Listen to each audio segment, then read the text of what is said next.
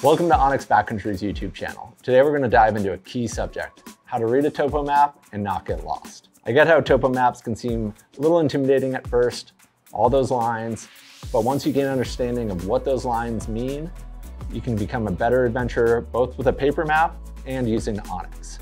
So let's dive into both formats and see what we can learn. First, why a topo map?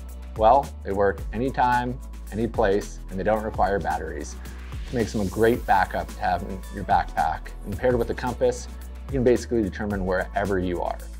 So what do all those lines mean? Well, those lines are called contour lines and they represent the same elevation over a distance. When contour lines are spaced closer together, it means the terrain's steeper.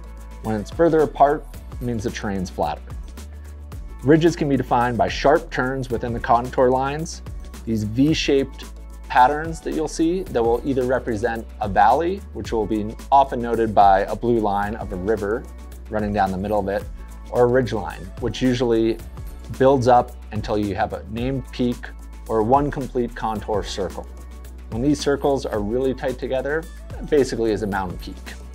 If you're still confused, let's look at the same map in onX Backcountry and see how those contour lines can be brought to life. All right.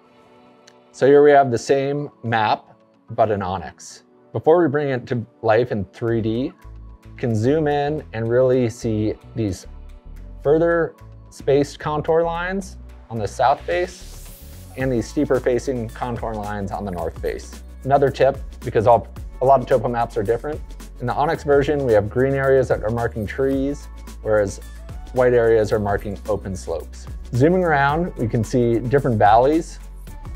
They're brought to life with these rivers that run along them, as well as ridge lines that are defined by these tighter contours and full contour line circles that mark high points or the top of actual peaks. If you're still having trouble grasping that, click on 3D. This turns the topo map into a 3D map and really brings those contour lines to life. Here you can see different peaks, different valleys, and they become really obvious.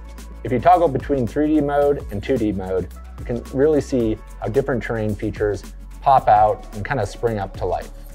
Now, hopefully, when you look back at the paper map, these lines mean something a little more than just random squiggles on a piece of paper.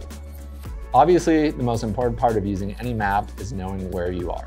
Traditionally, with a topo map, that would involve orienting the map north, using major landmarks and a compass to triangulate where you are, basically drawing an X. With onX Backcountry, that's a little bit simpler. You have a blue dot that shows you exactly where you are, and if you double click, it'll show you the direction you're facing or heading. I call this headlight feature because if you're in a storm or in the dark, it's pretty handy to know which direction you're going.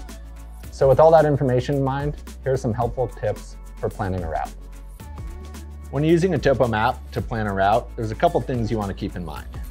First, try to stick to ridges or valleys for easier navigation, which usually is safer terrain in terms of avalanches.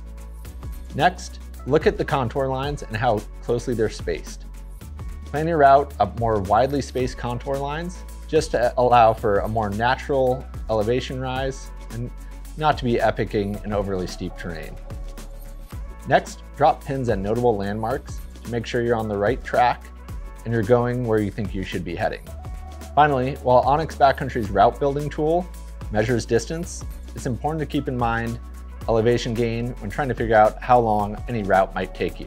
There's a lot to understand when it comes to navigation, both with topo maps and onX Backcountry, but with a little practice, you can become far more comfortable with both and become a better adventurer overall. Thanks for checking this out. Don't forget to hit that like and subscribe button, and we'll see you out there on your next adventure.